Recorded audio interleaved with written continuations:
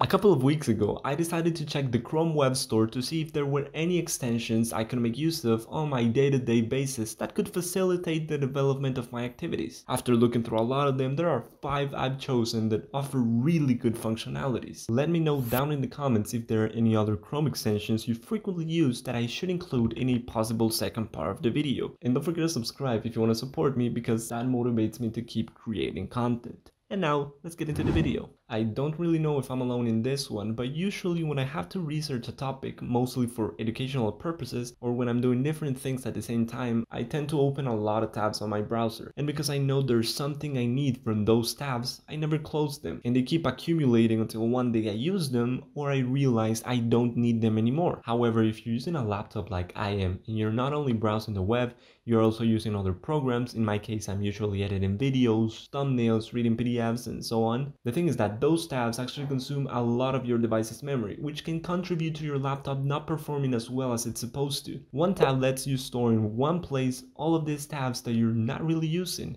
and they advertise the extension to help with 95% of the memory these tabs consume. To use it, all you need to do is click the icon of the extension and all the current open tabs are going to be stored inside a single one. This is not only useful for your device's memory, but it also helps to categorize the different tabs you've opened. As you can see, I have been using it for quite a while, and I've stored some tabs that until now I haven't used. I haven't gotten rid of them just to show them on this video, I promise. But you can appreciate the usefulness of the extension, because instead of simply deleting the tabs and forgetting these things I'm trying to learn, like this Python and Photoshop thing, I have them here, and I always remember that that's something I should consider setting a time to give it some attention. You can assign names to the groups you create, which can visually help you identify a specific set of tabs, and in case you want to move them from one group to another, you can just drag and drop them with the other tabs. The second extension is actually the 5th app I was going to mention in the previous video, which, in case you have not seen, what are you waiting for? Go watch it. And this extension is called Liner. It is a mobile app and a web extension which, in a few words, is designed to help you highlight anything you read online. It saves the text and the web page where you got it from. You can make comments to these highlights and store them in groups for better organization. So for example, if you're researching different topics and you don't want to have a lot of tabs open on your browser, you can use the extension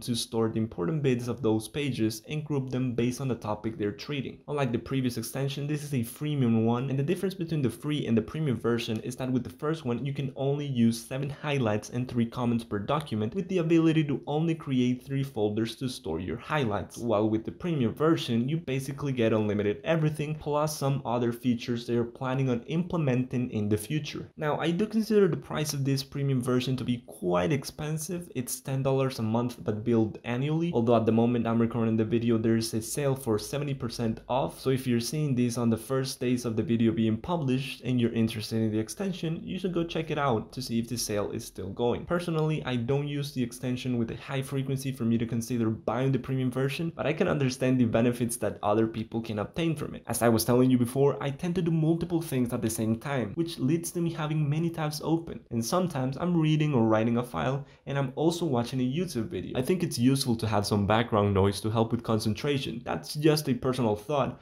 but if you also like to watch the video while you're doing your things, Google has this fascinating extension which allows you to reproduce the video in a picture-in-picture format for you to be able to multitask in a whole nother level. From what I've used it, I can say it works really well with YouTube videos, and you can make it work with other platforms, but it's sometimes difficult. Nevertheless, I have been really pleased with the performance of the extension. You can relocate the video as well as expand or reduce its size. Nothing much else to say about it, a really solid extension from Google. They also have another one called Google Dictionary that I've been using quite a lot, which provides the definition, translation and pronunciation, which is really useful, of a word whenever you double click it. They provide the option to do the same with phrases, but I've never obtained any results from it. Every time I've tried, I always get a message saying no definition was found, but even still you can click the search the web option and it googles the phrase for you. I'd say this extension is really practical if you like to read about things you don't know much about and there are still some technical terms you're not aware of, or if you're in the process of learning a new language and you encounter some words that you need to translate. The last extension I'm going to be reviewing is called Volume Master. Now, I don't know if any of you have ever been watching a video or maybe listening to a voice message that has a really low volume and you can barely hear it, so you turn it all the way up, and then you forget about it, and when you start watching another video, your ears get completely blasted. This extension is not specifically designed for this situation, but it helps regulating the volume of each individual tab. All you have to do is click the extension icon and you'll get a small window with every tab playing audio, which you can use to switch between tabs. In here, you can regulate the volume with the slider or the arrows on your keyboard from 0 to 600%. If you think about it, the extension can also be used to increase the maximum volume of your laptop. Let me give you a quick demonstration of what I mean for you to see the difference by yourself.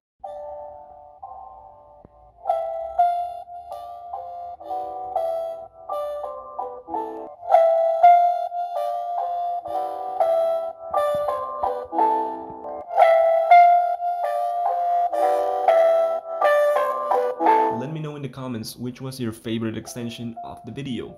Personally, OneTab has definitely been a lifesaver for the performance of my laptop, and I've really liked its organization system. As a side note, the channel now has an Instagram account just in case you also want to follow me there. It's more personal and it's been really fun. I've enjoyed it quite a lot. Hope you enjoyed the video. Don't forget to leave a like if you did. It helps a ton. I will see you in the next one. Take care.